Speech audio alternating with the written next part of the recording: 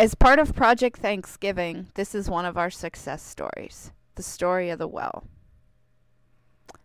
This is the type of faith I think every one of us should strive for in our walk with Christ. Our family 17 had already been a huge success, using the money they earned from studying out their male pig to purchase their own land. But they took it a step further. They decided that they would dig a well by hand, bucketing the dirt out, bucket by plastic bucket, in the 90-degree plus heat, going deep into a dark hole. Remember, you should ask Bob about the spiders. Until they finally hit water. They actually used a handmade ladder.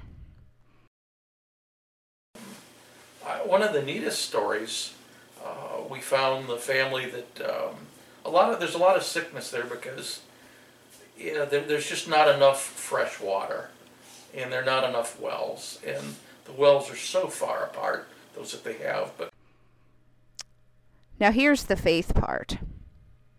If we or someone else did not provide the $700 plus dollars to purchase the brick, this well would cave in when the rains came, and all that work would be useless.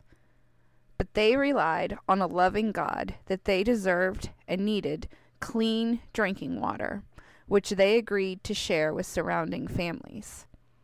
looking down into the well, it's deep. It's so much deeper, I couldn't see the bottom. I can't imagine that two people alone could do this type of digging and make this very professionally done well.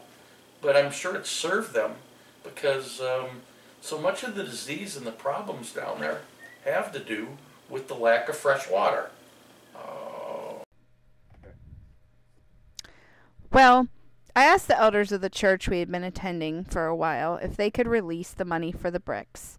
They prayed, and God provided $1,000 to purchase bricks and whatever else was needed for the well to be completed. Just this past January, Dad and I got to see a beautiful, constructed, fully functioning well where they drew up clean water even long after the rainy season.